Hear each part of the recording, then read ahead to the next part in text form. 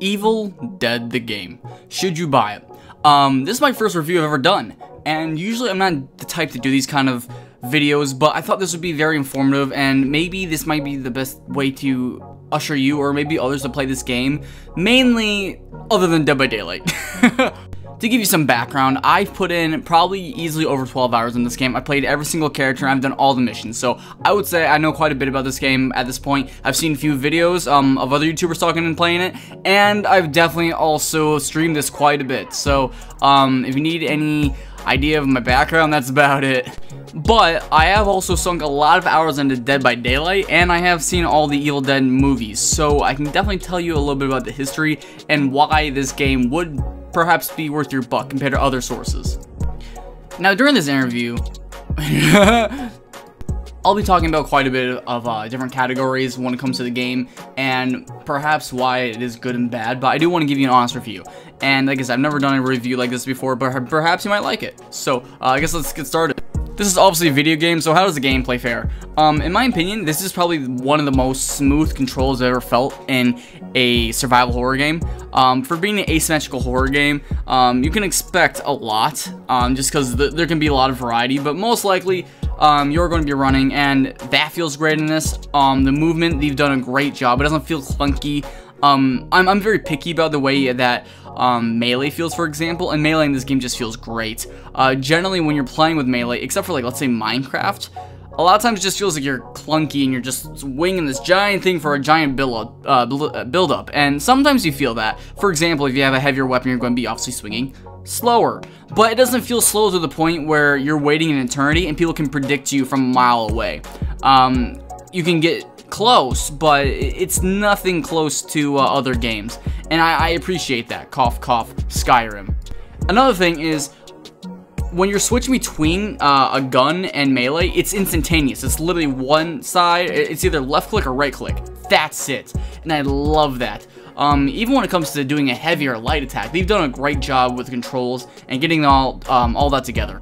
Even when you do go on this demon side, when you're flying all over the place, it feels just like in the movies. The shaky cam, it's all there, and I feel like this game is definitely a successor to the movies in probably one of the best ways possible. I could talk about level design, which I wish I could, but I think the best thing I could do, since there really isn't a level design, is go to map design. And there's only a few maps in this just because it did just come out, but the maps feel great. I like them just because there are a lot of iconic places, but the nice thing too is the atmosphere of this game is perfect. I mean, I wouldn't say that's exactly with gameplay, but I mean, in the level design, the fact they're able to mesh both those things together and not make one suffer because of it is great. Now let's go into the combat systems. There are stats, and especially when you look at your weapons, I would say you do have a little bit of sacrifice when it comes to things. For example, when it comes to your guns, do you want faster reload time or do you want higher damage? That's one thing you're going to have to sacrifice, but I'm not so sure if it's perfect. Because, for example, most of the time you're going to choose damage over anything else. And there is a lot of working out the kinks of this game. For example, I do think some classes in the game, because there's multiple classes, mainly for the survivor side. Primarily the hunter class, I would say the combat system is a little bit overpowered there compared to another class such as the warrior, which really good class to be still, but nothing close to someone that actually used to play the game probably for more than a week. Now let's talk to the market. Expectations about this game. There's been a lot of hearsay, but nobody really knew for sure if it hit the market. And when it finally did, everyone was like, oh my goodness. So I would say people were very pleased with this. The biggest thing about this is competition against Dead by Daylight, and that's again why I'm talking about this. Dead by Daylight has had no competition in the asymmetrical space, and because of that, a lot of people have suffered. Because there's been no serious contenders, a lot of people are wondering when the next one's going to come, and the one that people were hoping for is VHS. Even then, there's a closed beta, so not everyone can play. This puppy comes out, Evil Dead the game, and not only is it better, but it's not just rehashing the same game with different characters and whatnot. It's a completely different, fresh take on the asymmetrical horror genre, and I love that. I'm sure a lot of other people do too. Now, let's talk to social. When it comes to other people playing the game, there's a lot. Like, I haven't gotten to a game where I've had to wait probably more than up to 40 seconds. More than 40 seconds, I've never had to wait. And I think that's amazing. I think that's great. It's also cross-platform, and you can play basically with any of your friends. There's no like level capping or anything, and I love that. Now, we could talk about the plot, the narrative, and all that, but there really isn't much of one, just because, again, it's like an asymmetrical, you just jump right into it. But what I can tell you is that most of your favorite, I guess, pals from the other game are back. I mean, not game shows. So basically everyone from the first Evil Dead all the way to the series are in it, and I really appreciate that. And not only that, but they're put in a way that doesn't feel unconventional. One of my favorite people you slapped in there was Henry the Red, and he looks great. So, more or less, any of your favorite characters are most likely going to be in there. Now, going to the graphics, this game looks beautiful. One thing that this game has is finishers, and I love them. They look so good. If you look at them, it kind of reminds you a lot of how Jason finishes off survivors in Friday the 13th. However, the difference this time is that you, the survivor, are doing that to the demons, and it switches everything up. It doesn't make you just feel like you're a passive survivor, and whenever you get used to the game, it's not scary anymore. This game, even when you quote-unquote get used to it, there's still more to be had, and you can still have a bloody good time. Honestly, a lot of the animations, even they might not be as long or creative, but they feel good, and I would say they definitely contend even with Mortal Kombat. I know that's a very bold thing to say, but it feels smooth, like butter. One of the things that Bruce Campbell himself talked about when this game released was the aesthetics of the atmosphere. And that's something I can completely agree with. When you were doing the missions, or when I was doing the missions in this game, you could feel the atmosphere. It was kind of scary, and honestly, there's a lot of times where if you were playing by yourself, it is pretty scary. It's just that you're able to crack jokes, the characters crack jokes, and it makes the atmosphere, again, feel very true to the series itself. And I think the developers did a perfect job of that. Animations are great. Everyone has basically their own little movements that are special to them. Graphics are probably one of the biggest things that this game hits perfectly. Now, let's talk about technical.